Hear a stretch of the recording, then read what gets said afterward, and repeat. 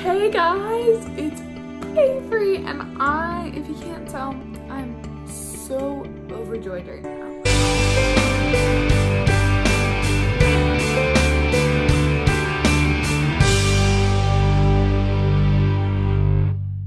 I'm so overjoyed right now I'm just like full of joy of the Lord today, guys. Just everything, going to church this morning, I felt like the happiest person on the planet. I mean, maybe not the happiest person on the planet, but I don't know. I felt pretty happy and joyful. And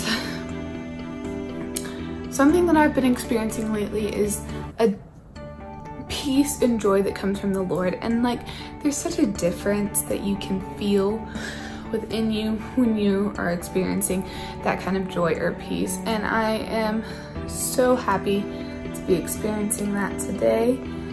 And that is not the only reason I'm so overjoyed, but I'm so glad to be making a YouTube video right now. Okay, so today's video, I'm gonna try to make this as quick as possible, but it's most likely gonna be a very long video because I have a whole lot to say. And I cannot wait, and I just feel like God has been giving me so much to like pour into my YouTube channel and stuff right now. Let's just start with the fact. I did not fall off the face of the earth. I'm sure some of you thought I did because I've been gone for an entire month. And my last video I made was all about how like my new goals for the channel and the foundation of the channel and all that. Well, yeah, and then I kind of just didn't post anything. My hair is driving me crazy today. I think I'm just gonna go ahead and put it up. Anyways, and then I disappeared, and I'm so sorry about that. But the reason that happened is what this whole entire video is going to be about today. It's because I can safely say that I was in a very rough spiritual valley. And if you don't know what that means right now, then you will understand what that means by the end of this video. So stay tuned and just know I am so overjoyed to be doing this, and I cannot wait. I have a 2.5 page long outline for this video, which is kind of long. I'm gonna try not to read it, but like what I put down on there is from my heart and exactly what I want to share. So without further ado, let's get into this video. Okay, so I did a little, not survey, but kind of survey, and I asked, and I did this only like 30 minutes ago, so I only have one response, but I asked a couple of people that I know to tell me like how they would define a spiritual valley, and then give me like 1 to 3 ways that they like make it through a spiritual valley. I've only got one response from my small group leader, but the way that she puts it, I could probably spend 12 hours, maybe not 12, but I could spend a lot of time diving deeper into the response that she gave me. And she herself even said, I will try to consolidate this as much as I can, but this is a lot longer than a 3-sentence answer. So I'm gonna read you guys what she said first, actually, because I think it's a perfect start to this, and it perfectly describes a spiritual valley. Okay, and so the reason I haven't been posting is, like I said, I didn't fall off the face of the planet. I didn't get COVID, nothing along those lines.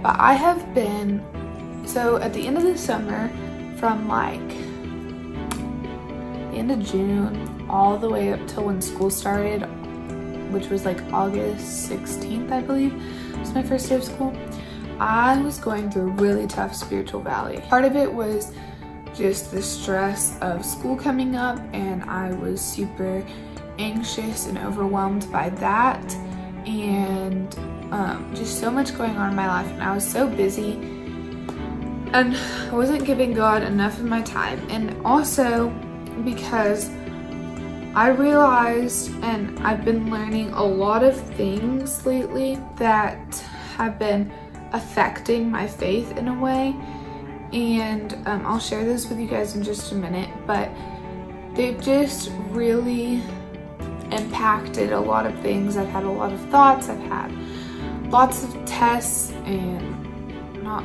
like school tests, but like tests of my faith. Let me read how she defines a spiritual valley real quick for you guys, and then we will continue on with what I have planned for this video. So she says, a spiritual valley is a dry and barren time in your journey with Jesus. It is where you feel alone, or that Jesus is testing you, so it feels like he's withholding his presence or his voice from you. First, you must realize that you have to go through the valley to get to the mountaintops. I could spend so long on just that sentence right there. Psalms 23:4 says, and I'm gonna use this verse later on in the video, but she also happened to use it in her text to me. Even though I walk through the valley of the shadow of death. God is saying that we walk through the valley. We don't die in it. The verse continues, I fear no evil, for you are with me. Even though our valleys are hard, we know that he is with us and we will pass through them. The only thing you can do to get out of the valley is to not stop walking through it.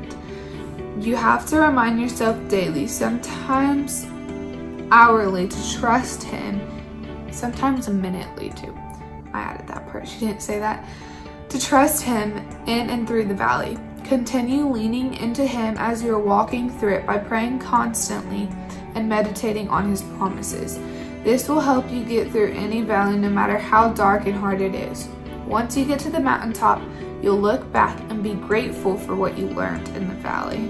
So, that's good stuff right there. What she's saying at the end there about you'll be glad you went through it when you look at it from the mountaintop. I'm going to make a video on my testimony very, very soon, and I'm gonna go pretty in depth about that, like looking at your trials from mountaintop view, because it makes your trials look way more beautiful than in the pit of it. And this is kind of a random thought. I didn't have planned to say this, but imagine yourself as a painting and God is the artist.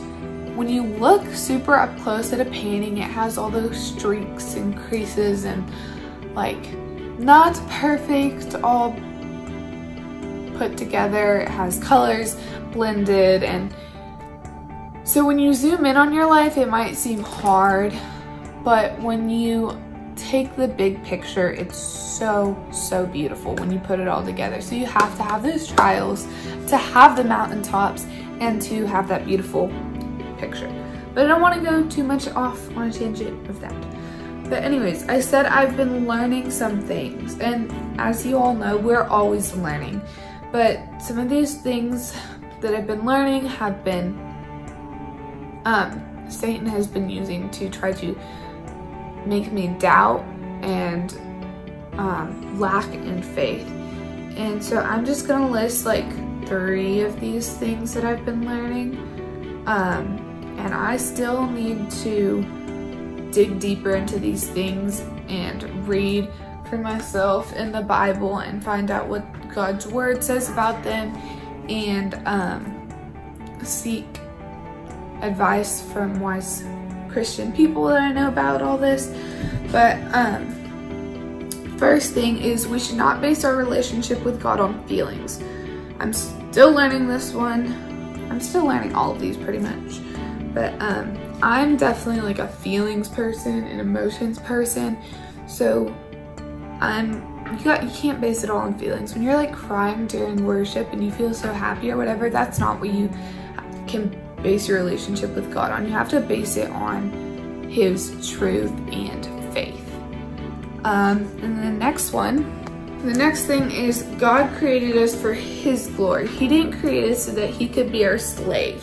So many Christians today will focus on God is for us, and like all this is so true. Sorry, the dog's crying in the background. But like all they'll focus on is God is for us. He's gonna help us through everything. And I'm a Christian, so I just sit back and ask God to do what I want him to, and it'll happen.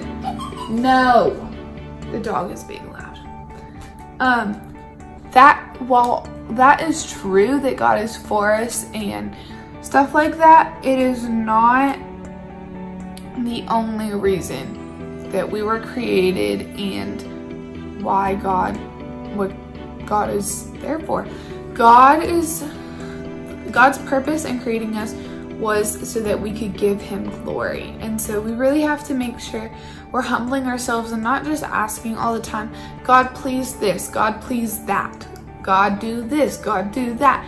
You have to humble yourself and just, wow, God, you are so good, and thank him for things, and just focus on how great he is and not all that he's supposed to do for you.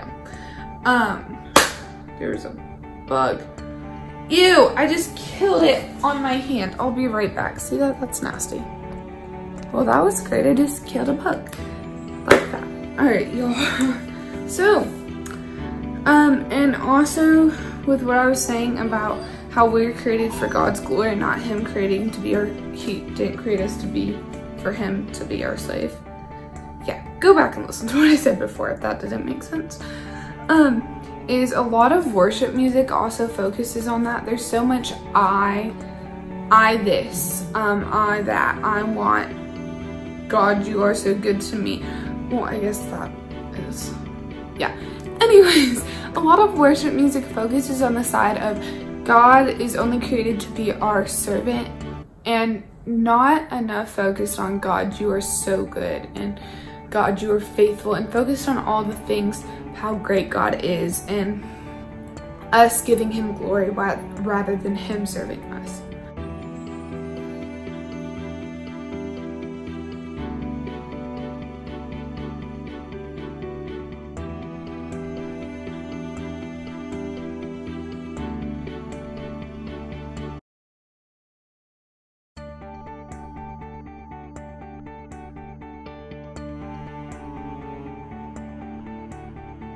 And then finally the last thing is feeling like what I know about God is just common knowledge. Therefore making it seem a lot less powerful. So when I'm reading my Bible and it's like, God, Jesus walks on water, which I'll explain more of this in my testimony video, but because I was raised in a Christian home and church on Sunday and Wednesday and any other time we can make it there and the doors are open, being raised like that, it makes you think when someone says, are you reading your Bible, Jesus walked on water, you're like, yeah, duh, Jesus walks on water, it's Jesus. Like, common knowledge, you guys, like, what's so mind-blowing? But really, you have to humble yourself and notice, like, God, that is so great. Like, that is so much power in the name of Jesus, and it's just amazing. And when you're raised from day one of your life being taught stuff like that, you don't see it as amazing as it truly is. And so sometimes you just gotta forget all those things you're taught in VeggieTales and really wonder about the power, or wonder at the power and amazingness of God. Amazingness is a new word now. So those were some of the things that I've been learning, and some of the feelings that I've been struggling with, and just like what's really brought me down and kind of caused me to fall into this spiritual valley is I've felt far from God, and I'll go into that a little bit more in a minute when I talk about tests. But spiritual laziness, sometimes, you guys, it is not easy to just sit down and read your Bible. This book right here does not make 100% sense at all, ever. if we're being completely honest, okay?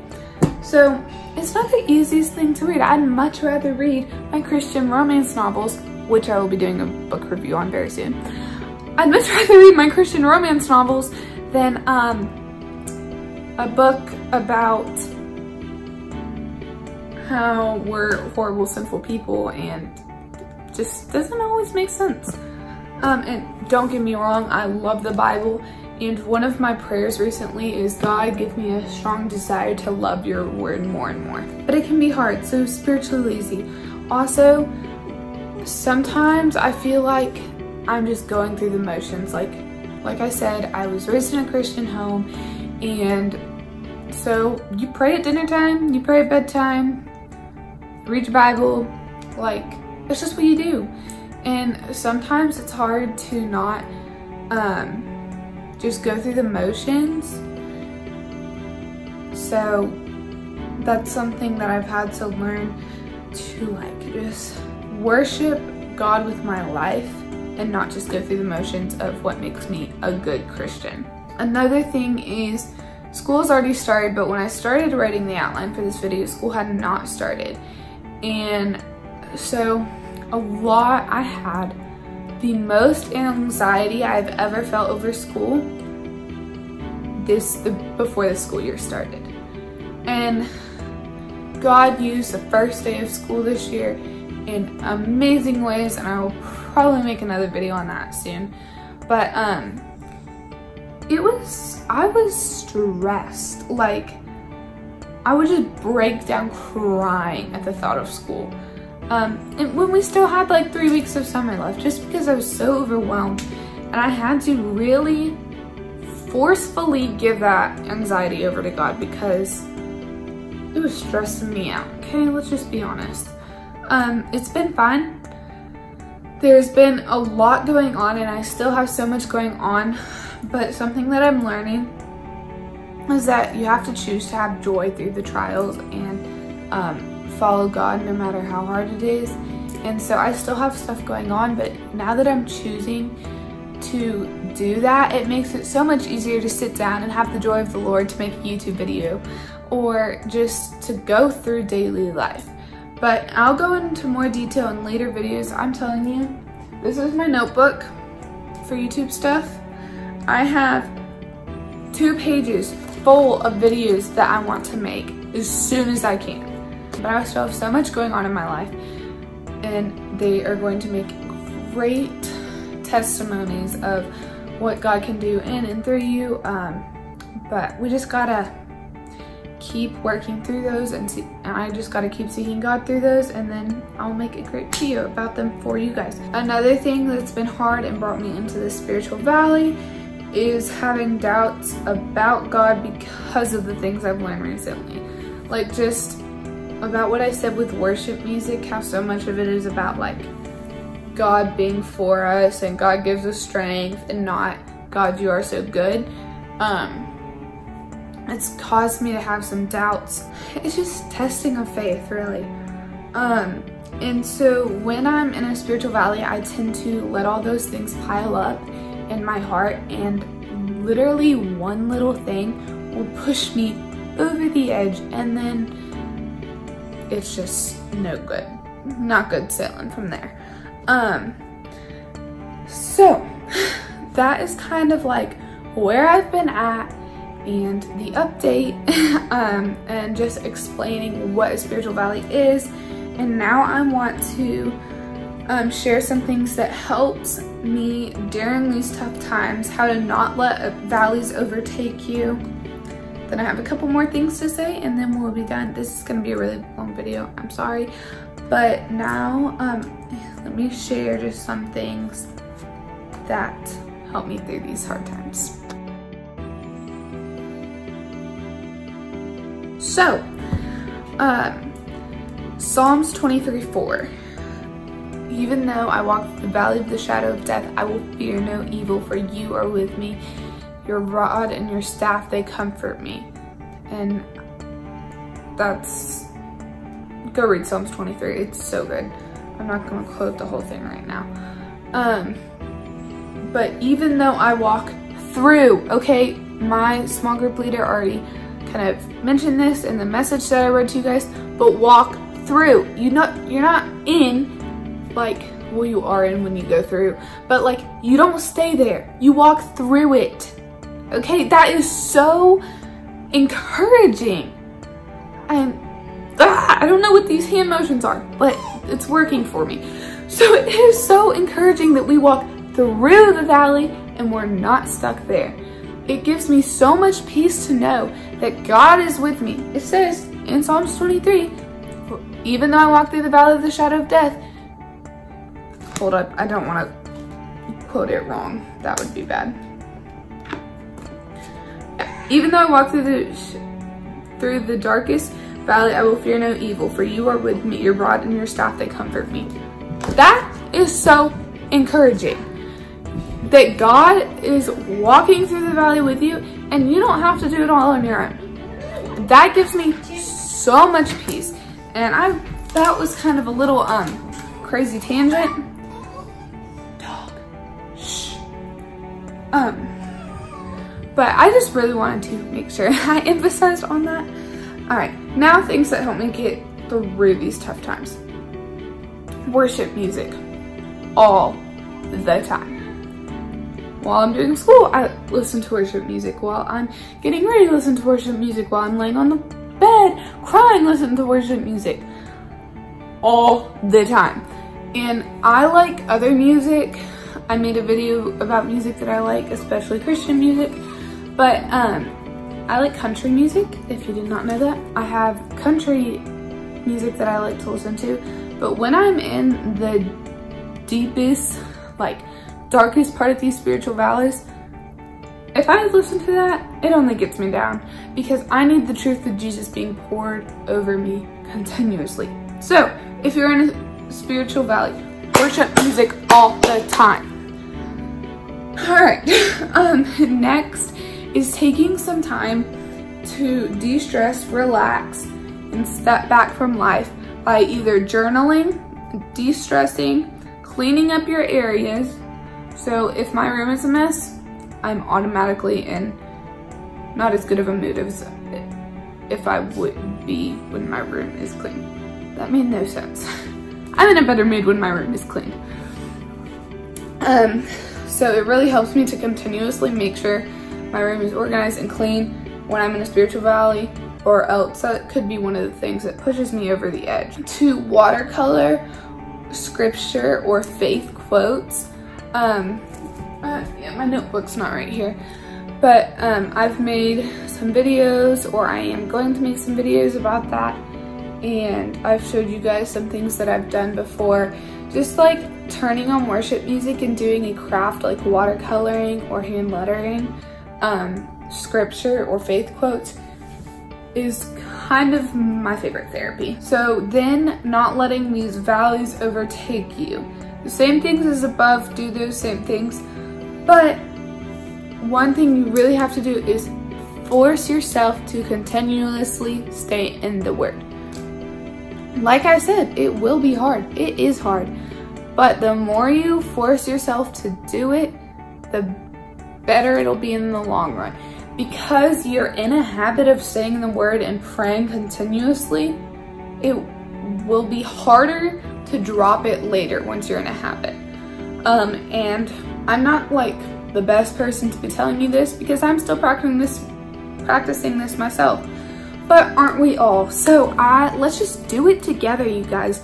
Let's practice continuously being in the Word, even when it's hard, even when we're in a valley, because we will go through it, but we're not gonna get through it very quickly if we're just trying to fix it all on our own and not giving it to God. Repeating truth to myself. This is truth, okay? Truth, right here. Memorize it.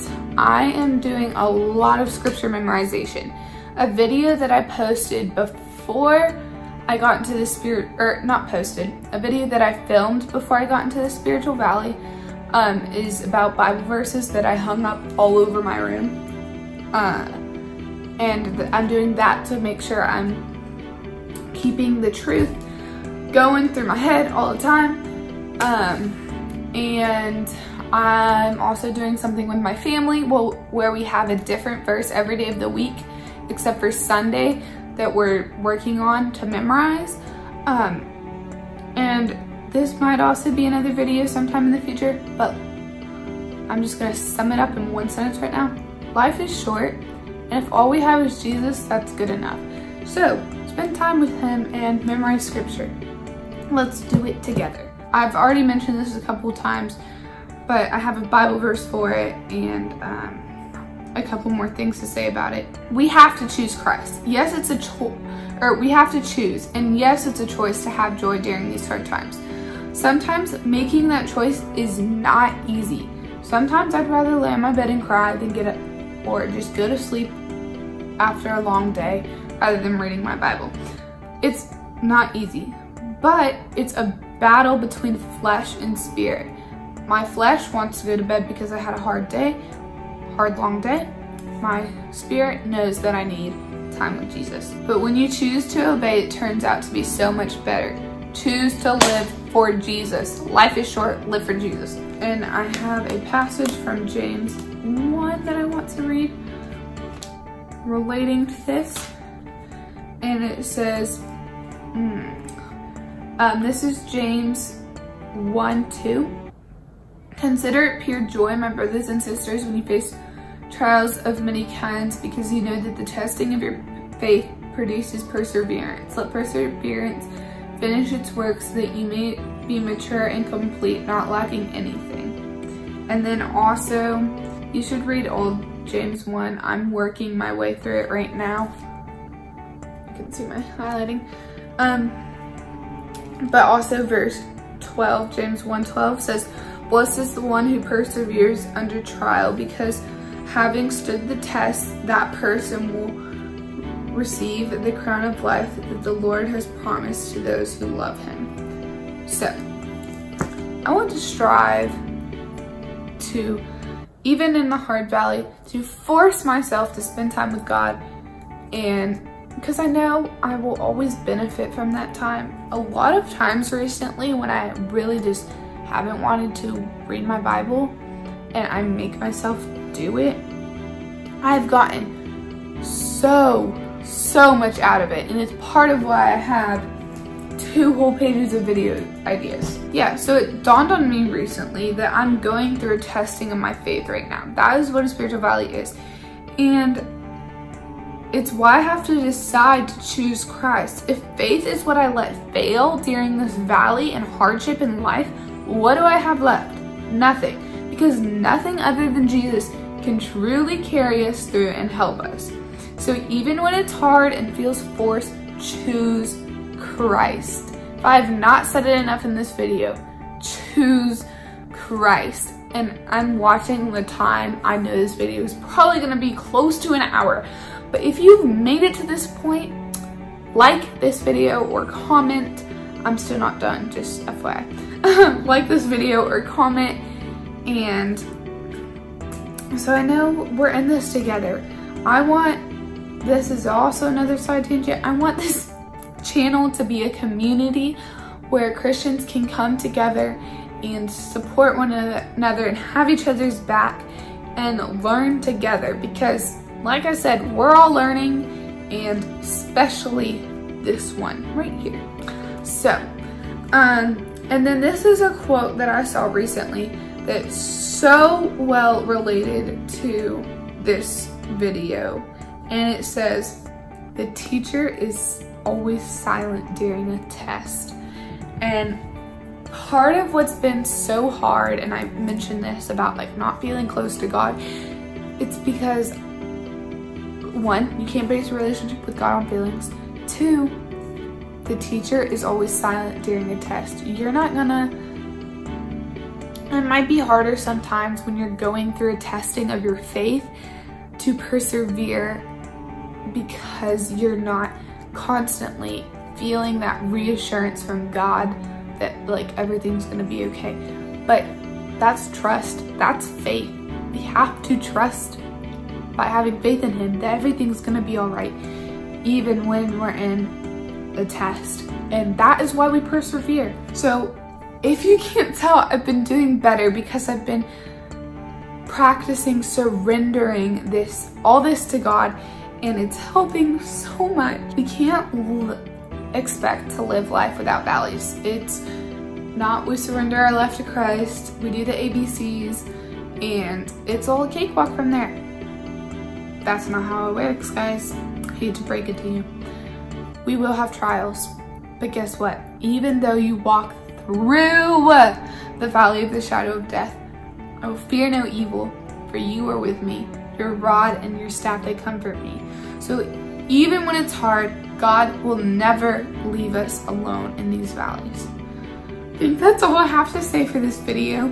Let's be each other's prayer warriors. So in my last video, I asked you to pray for me with all the things with the channel. Let's continue to do that. I will be praying for you guys.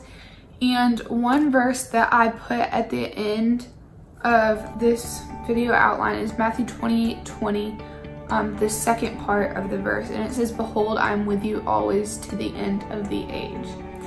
So I want to leave you guys on that. Even though you go through the valley, I'm with you always to the end of the age. So not me as in eyes in me, but as in Jesus. So I'm gonna leave some worship music suggestions in the description box below, and I hope you guys really enjoyed this video. I might put the video outline in the description below because it has most of the summarization of this whole entire video. Anyways, like I said, if you made it this far in the video, please comment, like, and if you haven't, subscribe. We would love for you to join the CCC fam. Oh my goodness. I think I was so excited at the start of this video, I didn't even say my name and the name of the channel. Anyways, hey guys, welcome to Christ Coffee and Crafts. I'm Avery, and today's video will be about spiritual valleys. And I really hope you made it this far in the video because I forgot to introduce myself at the beginning. So, anyways, I love you guys, and let's get through these spiritual valleys together because we will get through them, and God will be with you till the end of the age. Go be a light for Jesus. Bye, guys.